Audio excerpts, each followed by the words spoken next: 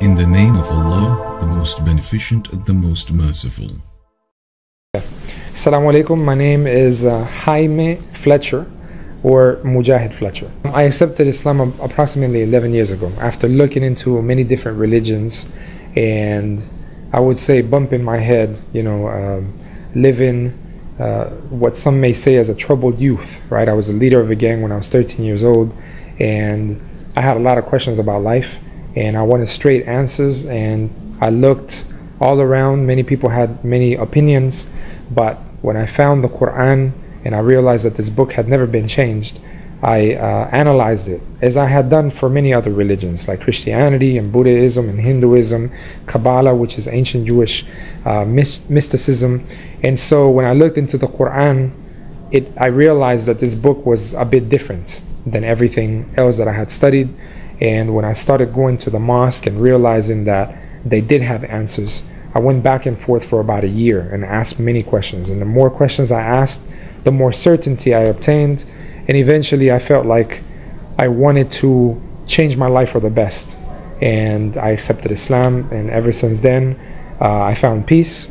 I found a life free from contradiction. And I think that that is something that everybody's looking for. Straight answers, not just about the creator of the heavens and the earth and what he wants from us, but about life in general, because Islam is a way of life. So it helped me solidify my relationship with my family. Some of my family members have even gone on to accept Islam, and so now Islam is a way of life for us, is an alternative lifestyle that we don't know what we would do without it.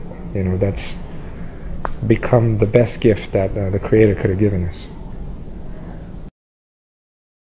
The toughest trial when a person accepts Islam, at least in my opinion, is when we come in contact with the Muslim community. Sometimes we look at the Muslim community and we think that whatever we read in the Quran and in the narrations of the Prophet is exactly what we're going to get from the people who are practicing that faith. But we'll soon come to realize that even in Christianity or any other faith, nobody can really embody every single law, right? So with Islam, because we don't know it, we look at the actions of Muslims.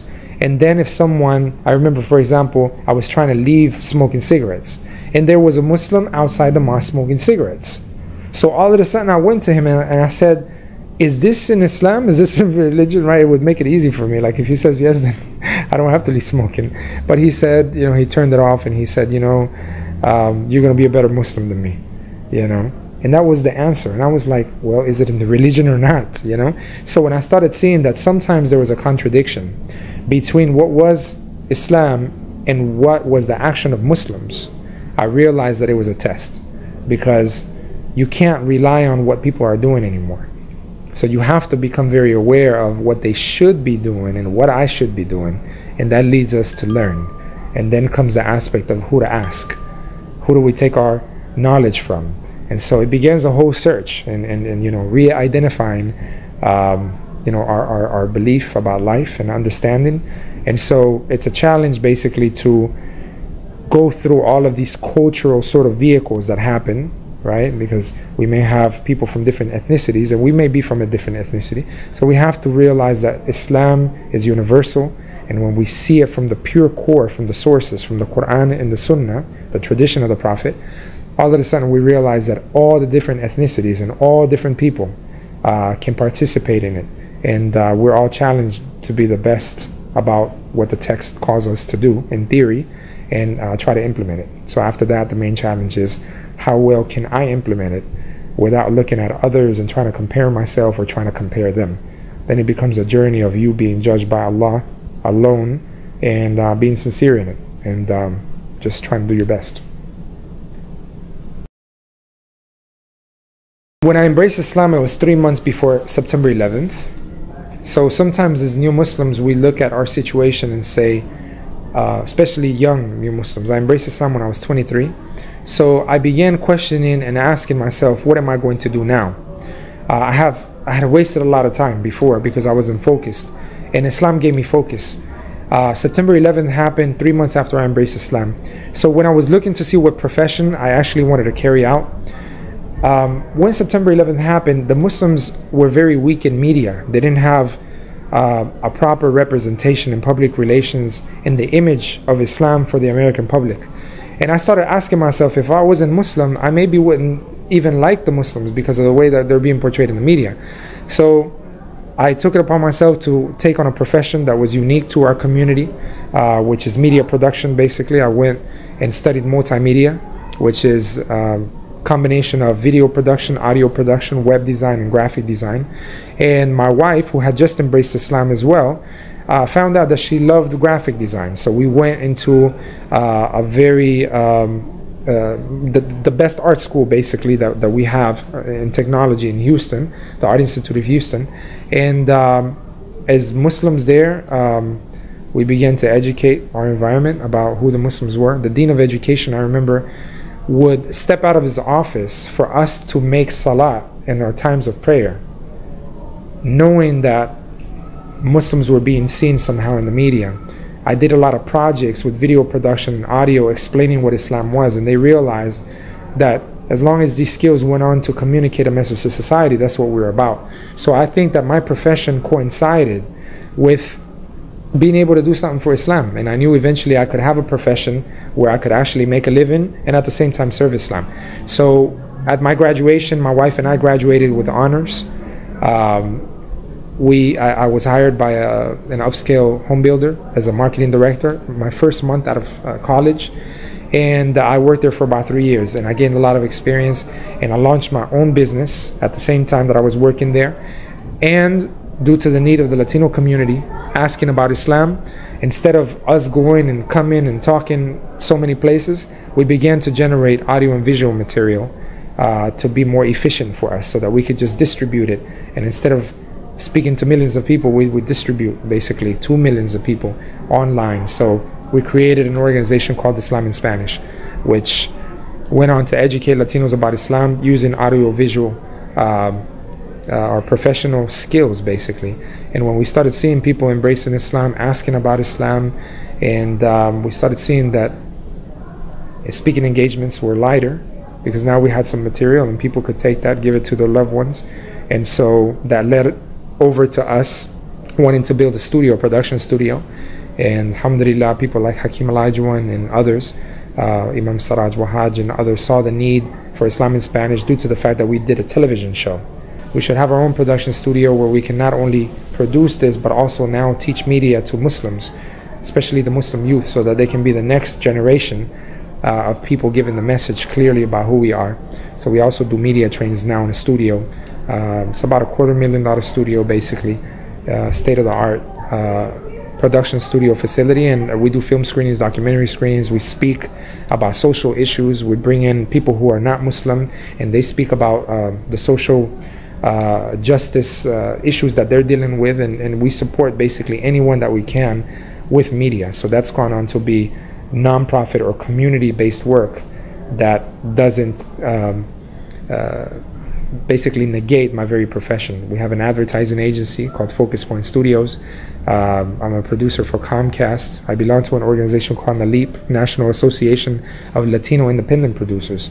So we go to Universal Studios Hollywood. I was just there with Robert Rodriguez, the director of Desperado and Spy Kids and so on. Rita Moreno from West Side Story, Dolores Huerta, who was a social activist, along with Cesar Chavez. And so being with these great, individuals and seeing the advocacy for Latinos in media, and being a Muslim, the only Muslim Spanish person there in Hollywood, and seeing all of this and being able to do work at that level, it's a blessing. And so I go to New York and have friends in Democracy Now! With Amy Goodman, and in California I go there and get training, and then come back to Houston, and then we try to benefit at a local level and speak through universities and so on. So I think the way of giving the message, if I didn't have media, I would have to just be speaking and saying so many things. But with media, we just focus on specific issues and it goes globally. So I think the profession is something that we should align ourselves with when we embrace Islam, to see what we can do where we can serve Allah Azza wa Jal and at the same time be able to provide for our families. It's very important. when I first embraced Islam, my first Ramadan was very unique because 7 months after accepting Islam, I had the opportunity to go to Mecca for Hajj. And in looking at the territory in Mecca, I saw Mountain Hira, which is the place where the Quran was revealed. In understanding a bit about the Quran and the power of the Quran and how it was revealed for 23 years, to know that there is a month dedicated to this book, and that every single night this book is recited in Taraweeh as a congregation, right, as a community, and that you as an individual should invest your time in reading the Quran and reflecting. So this is the month of the Quran, pretty much, Ramadan. I tried my level best to read the whole Quran, and alhamdulillah, having the zeal of becoming a new Muslim, I used to want to read a juz, a part of the Quran, every single day. And so when Ramadan came, it was like that challenge that I wanted to take on. And then I realized that there was so much going here and there with eating, with the Muslims and invitations. And I realized that it wasn't just sitting with the book, but also coexisting with Muslims. And my family, who had recently embraced Islam, my wife and my father, we were going to a lot of different gatherings, meeting different people. Non-Muslims were coming to the mosque because food was being served. So it became a month that was actually pretty busy. In the morning, trying to do a personal sort of struggle in reading this book. In the afternoon or evening, breaking the fast and eating and being with the congregational prayer. And then the last 10 nights come, and then it's the prayer at night. So you start seeing all these different opportunities, and being a new Muslim, you kind of want to deal with everything. And then you realize that you're limited in time, and you're limited in your capacity. And so trying to find that balance to where at least you'll make it throughout Ramadan, and not, try to hit every little angle, but try to do, one's best. I had a lot of friends of mine that had embraced Islam, and they gave me good advice. And alhamdulillah, I think a lot of my family members asked a lot of questions as to why we weren't eating. I was working professionally as a marketing director in a company. They would ask why I wasn't eating. And so it is a month also where we can educate the people who are in the environment, and a month of purification. You start feeling cleaner physically. You start feeling even stronger because you don't have so much that our body is processing that holds us down on a daily basis when we eat. It's like cleaning our body, our mind, and spiritually connecting. I mean, it's kind of renewing oneself. And so the first Ramadan for myself was like embracing Islam all over again. The youth in the month of Ramadan, when they're going to school, they too are challenged because they are looked at as different, possibly, right? They're not eating. The rest of the people are eating in a cafeteria or whatever the case may be. The youth may take a stance of kind of hiding their fast, which is fine because in the month of Ramadan, the fasting is for Allah. But at the same time, if you take a proactive approach and let the environment understand why, the people who you come in contact with, why it is that you're doing what you're doing, it makes it an educational opportunity for the rest of the people. I know in the city of Houston, Ramadan, the MSA in the University of Houston does something called the Fastathon. And they invite a lot of people who are not Muslim, and they basically give in charity. If one person who is not Muslim fast, the organization will give like $10 or $20 basically to a specific charity that benefits like poverty and things like that, something everybody agrees to. So you find a lot of people who are not Muslim fasting for a specific day for that fastathon. And so alhamdulillah, I've been fortunate to be a speaker there, and so they bring in a speaker, and then the speaker speaks about the benefits of Ramadan, but then we bring up people who have never even thought of fasting before and how they felt. And so we bring them up, and they get to explain their situation, how they couldn't cuss, and it was very tough, and they never even realized that they couldn't cuss.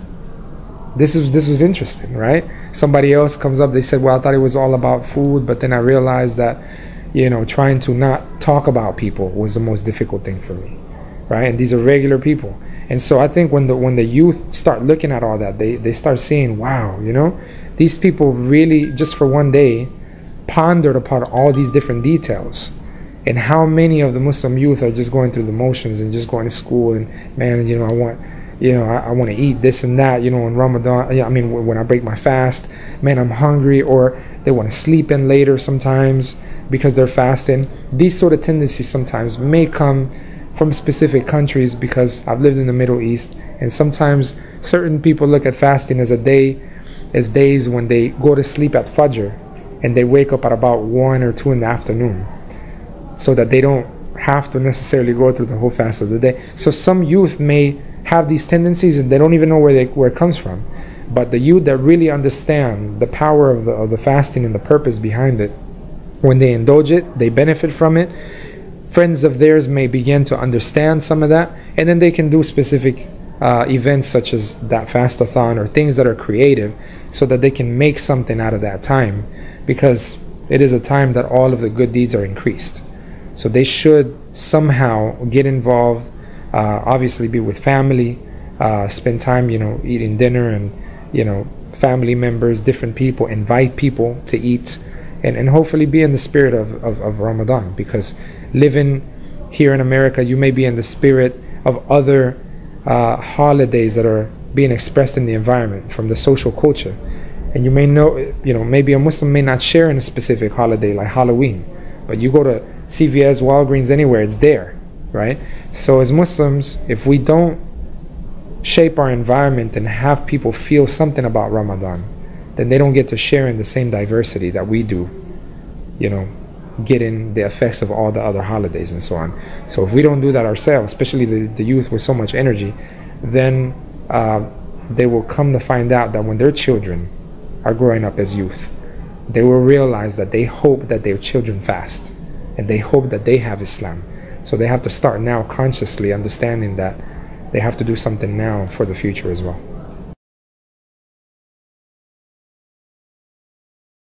The new Muslim is like a newborn baby.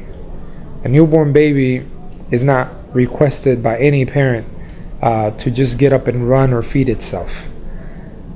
It consciously, that it's in need, and you take care of it and you nurture it, and you do pretty much everything it needs in order to begin crawling and then begin walking, and then you can ask of other things.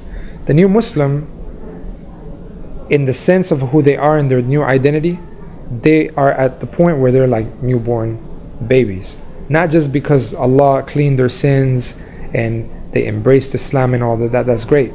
But if we all of a sudden deal with the new Muslim with all the rules and only deal with rules, it may break them. The same way that we may take a baby and start giving them all kinds of rules. They can't really manage it. So we sometimes forget, as new Muslims, and also the community forgets regarding us, that the Prophet ﷺ, he had a specific way of dealing with new Muslims. And it took him to teach them the Quran and what was being revealed at that time, for them to nurture their heart for 13 years in Mecca, before the ayat were revealed with rules that mainly came in the Medinan period. So it took 13 years for the companions of the Prophet ﷺ to understand Allah, His Messenger, reward and punishment, right? The Day of Judgment, things of the unseen. So the new Muslim needs to increase his faith and believe in things of the unseen that are coming from revelation, before we go to the physical and begin to say you can't do this and you have to do that. Because as soon as that happens, sometimes it becomes very difficult on them. If someone comes and says, you need to come and put a piece of tape on the floor here every single day at this time, it's, maybe something you do, but you don't really want to do it. But if somebody says, if you don't put that piece of tape there, right, somebody may trip because elderly people walk through here every day, right, and it's part of your job to come do that, then all of a sudden there's a reason for it, right? And you may understand and you do it with meaning. Unfortunately, sometimes the nurturing or educational process with the new Muslim is not there. So the community may expect that they just go through the motions and have all these rules and they carry them out, but they don't really know. So there has to be an educational process, and there has to be a social sort of effort to be able to deal with the new Muslims, invite them to people's homes, educate them as the actual time of Ramadan is happening, and for the new Muslim as well to understand that he or she cannot amass and do everything perfect. Because as a new Muslim, just like a little kid, you tell them to do good, they want to do all good and they want to be perfect. And they get kind of shattered when you tell them they didn't do something right, because they think they're okay. So the same way, like the new Muslim, for them it's just black and white. They're either good or they're not. So if somebody comes and says you didn't do this right, it may shatter them, because nobody even told them maybe. So we educate them, we deal with them with ease, and the new Muslims should realize that they're going through a process, and they have to be also merciful to themselves. Because if they don't have mercy on themselves, they may break their own selves. And so many people come in Islam and want to do everything perfectly. And there's a hadith in Bukhari where the Prophet ﷺ said not to be extreme, not to go beyond basically measure and try to do everything perfect, because this deen of Islam will break you. And so what we understand by this is that you can't be perfect, right? You can only try to strive for perfection. So the new Muslims should know that this is a time where we try to improve. And if we come in Ramadan with a vice or a habit that we don't like, and we know Allah doesn't like it, and we at least have as a goal that we get rid of that one habit during the month of Ramadan, if we condition ourselves every single day to get rid of that habit for 30 days, if you can do that for 30 days, then there's a high probability that you leave it for the rest of the year. And if you came in with a vice and you left without it, that may be the cleanest way to have gained the mercy basically from Allah that Ramadan. And it's that simple with Allah, because Allah knows our deficiencies, and if we do one thing clearly for Allah, it may be way beyond than trying to do everything properly and right, and maybe making mistakes along the way that we don't even realize.